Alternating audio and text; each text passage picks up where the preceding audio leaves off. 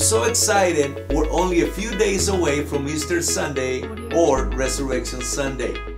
This is one of the greatest days in our Christian faith. We are celebrating our risen Savior.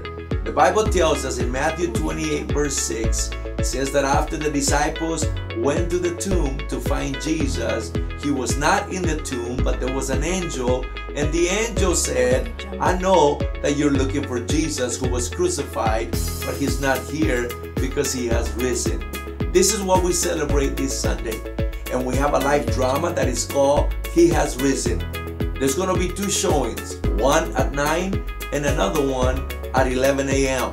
Right after the 11 o'clock, we would have a nice picnic for the entire family, activities for our children. Join us on this Sunday so that we can celebrate our risen Savior together.